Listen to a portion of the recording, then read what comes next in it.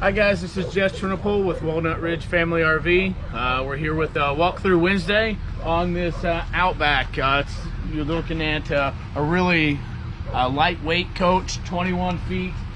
When you look at here in the front, you're going to see that it has a front power tongue jack. It also has electric stabilizers, so all you're going to have to do is push a button. You do have outside storage here, and I apologize, but this is locked and I don't have a key for it. But it does have some great outside storage.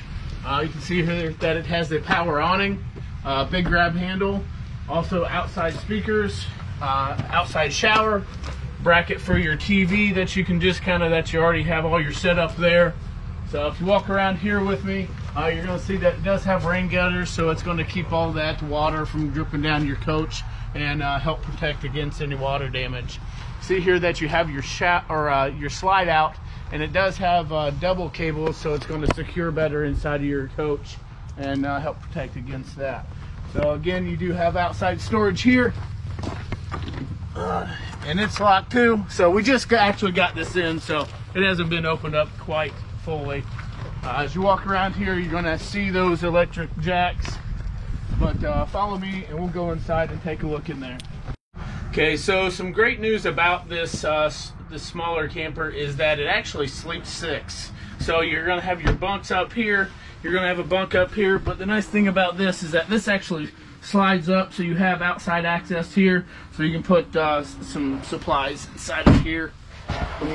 When you go over to the side, you're going to see that you have a lot of counter space inside of this coach.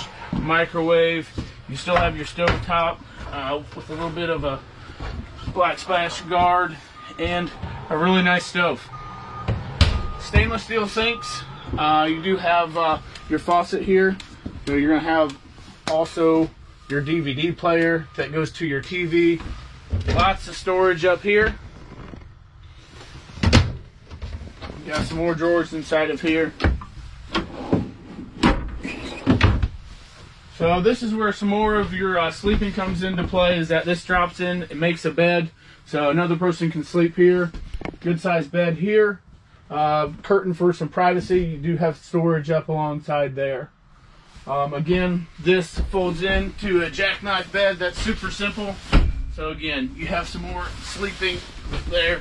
As you can see, super easy to do. More storage. Everybody needs some food to take with them.